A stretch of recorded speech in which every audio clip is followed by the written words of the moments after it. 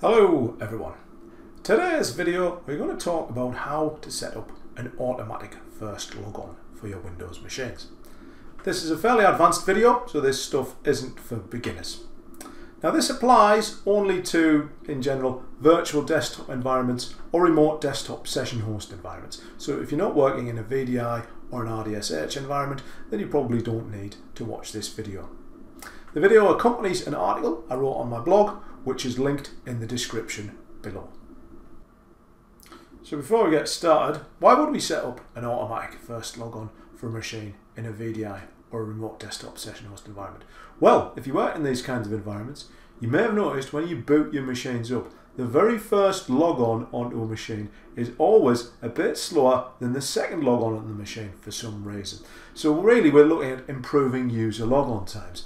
And if I just switch across here to my Uber Agent instance where I've booted a machine up and then logged on to it twice, you can see that the first logon here is substantially longer than the second logon. If you look down at the bottom here, first logon was nearly 63 seconds, the second logon was 39 seconds. This isn't anything to do with a user profile, because in between the logons onto these machines, I actually removed the user profile from that machine, so it had to load a new one fresh. So there is a 23-second difference between the first logon and the second logon. So we're going to show you how you can use an auto logon to essentially get rid of that problematic first logon so that every logon is kind of like a second logon. I'm going to show you how to do that right now. So how do we go about setting up an auto logon for all of our machines? First thing you need to do is you need to get the auto logon executable on all of your machines. So go to one of your machines, open up the internet and type in sysintel's auto logon like it says there. Go to the auto logon site, click on download, it'll download it for you, and open that up. You'll see there's a couple of executables in here. You have a 32-bit one called auto logon, 64-bit one called auto logon 64. Grab a copy of the one that you need and copy it to somewhere in the system path. We're going to drop it in the system 32 folder, and once it's on there, you need to make sure it's on all of your machines. So you could distribute it out using a group policy preference or something like that. You could copy it into your base image and do it from there. Whichever way you want, make sure it's on all of your machines so that we can use that executable, right? Next thing we need to do is we need to create a group policy shutdown script that basically allows us to set those auto logon settings so that they will then log on automatically. The reason we do this as a shutdown script is because a startup script doesn't do it in time to be processed. So basically we need to do it as a shutdown script. So when you restart the machine, it sets the auto logon as it shuts down. First of all, type in the name of the program into your script. So if you can spell it right, auto logon 64 if you're using the 64-bit version, or just auto logon if you're using the 32-bit. Then you need to type in the username of the user you're going to use for your auto logon. We've already created one called auto logon, which you can see here. It's not a member of anything apart from the domain users group, so keep it simple for security purposes. So type in the name of the user. Next thing you need to type in is the domain name of the domain that user is in, so I'll type that in there. Next thing is the password. That's correct. And the final thing is /accept EULA to stop it pausing when it runs for you to accept the end user license agreement. If you then go and save it, and if we go into, I'm going to stick mine in the sysfile share, but just stick it somewhere that it can be accessed from all of your computers. So I'll put it in the scripts folder, and I switch that to all files, and we'll call it set auto logon.cmd. Probably the ways to do that. That is now saved and ready to go. So the next thing we need to do is, if we create a GPO here, and let's just call this shutdown script. Dead simple. Let's right click that GPO and edit it. If we go into policies, Windows settings, scripts, shutdown, then simply add and click browse and look for the script that we just saved, which is in the scripts folder. There it is, set auto logon. Click OK, click OK. Obviously make sure it's linked to the OU that the computers are in that you're targeting, and there you go, that's bit done. The first part is done. We've set up the shutdown script that is ready to run to set those settings, so when the machine comes back up, it will have a username and password ready to log on with. Now what's the next stage? What we need to do next is When the machine boots up and that user logs in, we then need to log that user back out straight away. So first of all, the thing we need to do to achieve this is we need to set up a group policy object to change some registry permissions so it can actually remove the automatic logon details. So if you go back to your DC and your group policy management console and create a new GPO and call it something, change registry permissions. Right, grab this GPO, go to edit it. Then we go into, let's just expand this so we can see it a bit better. Computer configuration, policies, Windows settings, security settings, and registry.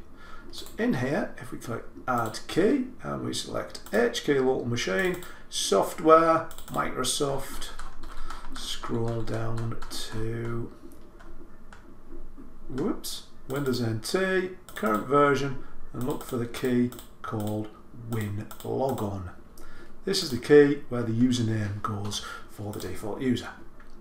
Set that, and what you need to do is add the auto logon user. Again, I really struggle with spelling auto logon. Add the auto logon user to this ACL with full control privileges. Right, do that on there. Click OK. Then select the options that say configure this key, then propagate inheritable permissions to all subkeys. Click on OK there, and that bit is done. You now have set up the registry permissions so that you can write to this key. Right, the next thing we need to do is we need to create another script. So go and open up your notepad window, whatever you use to edit your scripts, and you can either write this out in full or you can copy and paste it from the article that's linked. We need to do reg delete HKLM software Microsoft Windows NT current version WinLogon, delete the value of default username, and also add a value for auto admin logon and change that to 0. This is documented on the blog, so don't worry about that. Click on file, go to save as. Again, we'll put it in that scripts folder because it needs to go somewhere that's accessible from all your target devices. You could bake it into the image if you want to, and let's call this one clearautologon.cmd and click on save. Right, so now what you need to do is this script that basically clears out that information that causes the auto logon.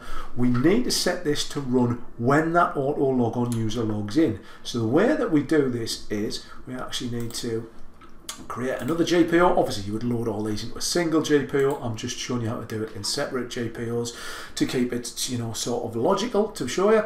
Create another GPO. Let's call this one scheduled task. Now let's edit this one. What we need to do, if you go into computer configuration and preferences and control panel settings, you have an option for scheduled tasks. If you right click in here, choose new scheduled task at least Windows 7, you must pick that option. Configure the new task, set the action to replace, give it a name, auto logon removal, you can put a description in as well. Right, set the user account that it runs as. So obviously it wants to run as the auto logon user because we're going to do it only when that user logs on. So make sure that it's also selected run only when the user is logged on, and configure it for Windows 7 or higher. You then need to switch across to the trigger tab, create a new trigger and change this to, oops, not at start, but change it to at logon, and not for any user, change it to a specific user or group, and again select, I still can't spell auto logon, select the auto logon user, James Rankin, auto logon. Only other setting you need there is the fact that it is enabled. OK on that. Now the next thing you need to do is you need to set up an action that you need to do when that user logs on. So we create new and choose start a program. We can browse to that script, which as you can tell I've been practicing with, so we're already in the right directory. Select the one that says clear auto logon. Don't need any arguments to go with it or start in. Once that's done, next thing you need to do is, actually don't need to do anything more, all the rest of the stuff you can leave as default. Click OK on there and it now has that auto logon removal in place. So basically what's going to happen when this machine boots, when this machine is restarted, as it shuts down, the shutdown script sets the auto logon data in the registry. As it comes up, it then logs on. Then when it logs on, because that user is logged on, a scheduled task starts, and then that removes the logon information and then calls log off. Remember, the very last line of that scheduled task script was log off, so it'll log the user back out. So my spelling mistake, again, notwithstanding, that is all now set up and ready to go, so we can get ready to test it. So let's do the test. Let's switch back to the machine that we were working on. Obviously you would deploy this policy to all of your machines. Let's have a look at it here. We've just run a group policy update, and we can see that shutdown script, change registry permissions and scheduled tasks are now all applied to this machine, which is great. So let's just restart it. The machine is just about finished booting up now. It's a bit on the slow side starting up.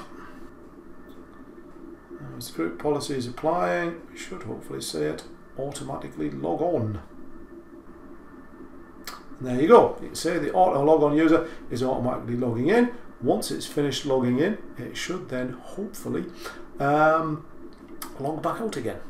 There you can see there that it's actually removing the stuff that it put in for the auto log on, and now barely before the log on's actually finished, it's starting to log back out again.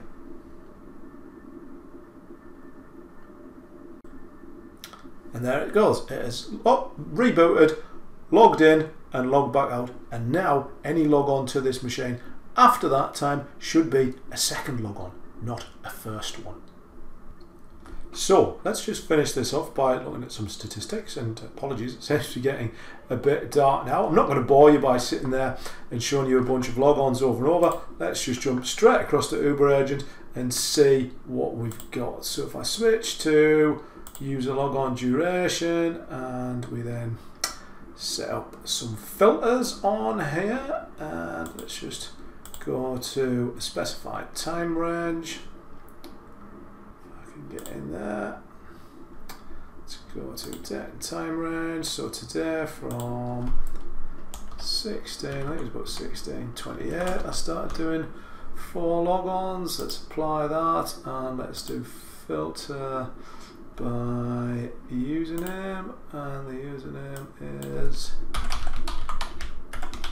if I could type, as I said, it is very dark. Let's just submit that query there. So we're filtering it down to our test users so we don't get any admin logons, which are obviously going to skew everything slightly. Let's just wait for our data to pop in there. Let's have a look at the results now. And there you can see how much more uniform they are, and look there, all of them consistently between 21 and 26 seconds. So it has evened off so nicely. Now, why does this first logon make a difference? It's basically that things are getting loaded into memory. But you can see right here that it's not just the first logon, there's also the concept that the machine is booted up properly and everything's kind of settled down. Once you get past that first logon, as you can see, originally we had a 60 second, then a 39. Once we set up that automatic logon and given it maybe a minute to settle down, we're consistently under 30 seconds. So really, really good results there. So there you go, that's how using an automatic log on and log off can help you out in a Windows virtual desktop or remote desktop session host environment, and that's how you go and set it up, that video accompanying the article that's linked in the description. Thanks very much for watching. Better than the rest, better than the rest.